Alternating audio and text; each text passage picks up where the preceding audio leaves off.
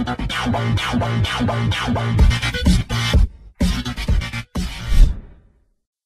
guys, Shane here, Fugatech 3D Printing, and a lot of people ask, how can I make my 3D printer quieter?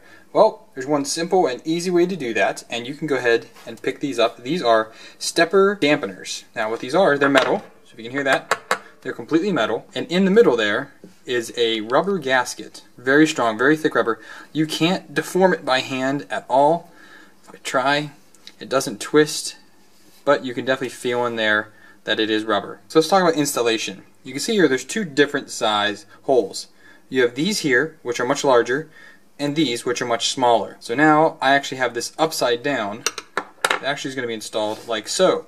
With the larger holes are going to be facing on your stepper. The small holes are going to be what you're screwing into through whatever mounting face or whatever it is your printer has. For me, it's the melamine piece on the Fugatech FT5. So it differs for every printer, but you can figure that out on your own. It's a very, very simple installation. Now, when you buy these are about $2 to $3 a piece, depending on where you get them, whether it be AliExpress or Banggood or eBay or Amazon. I mean, they're on everywhere. The prices vary from, like I said, like $1.50 to like $5.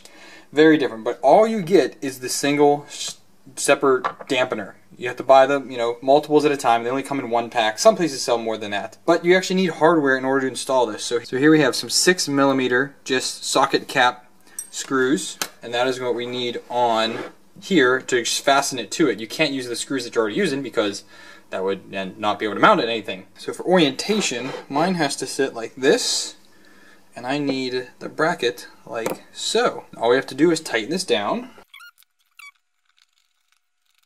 Now you have to do it this way because the smaller holes here are threaded for M3s. The larger holes are M4 size, but they're not threaded. So you can't try and cheat it. You have to put them on this way. At least that's the way I've noticed you have to do it. But there it is. Now, the other thing to realize is, now you see here, my collar is now super close to this. Well, that's not a very good thing. So we're going to actually have to move that collar a bit. When I say collar, I mean your geared pulley. Way up here for now. I'll actually retighten it once I install it in the FT5. But just realize that you're actually going to lose quite a bit when you use these, because again the melamine is 1/4 inch thick. That is now sitting about 11mm up off, about what I need in order to get this to fit right.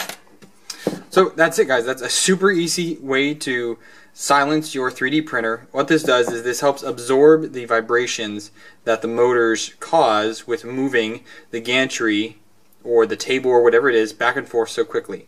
Now normally you don't need these on the Z-axis or the extruder.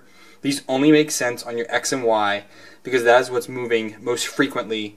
That is what's moving the fastest. Your Z speed is going to be much lower than your X or Y. So that's why these are so useful on your X and Y steppers. That's it, guys. Again, really quick and easy. They're super easy to install. They really help with getting that sound out of your printer, especially with something as big as the FT5, and as fast as it moves, the sound just resonates right out of it. This will help absorb some of that sound. So if you guys enjoyed this video, if you did, give it a like, subscribe to my channel, help me out on Patreon, help me out by using my affiliate links down below. Check out some other of my content. I appreciate you guys watching. As always, happy printing.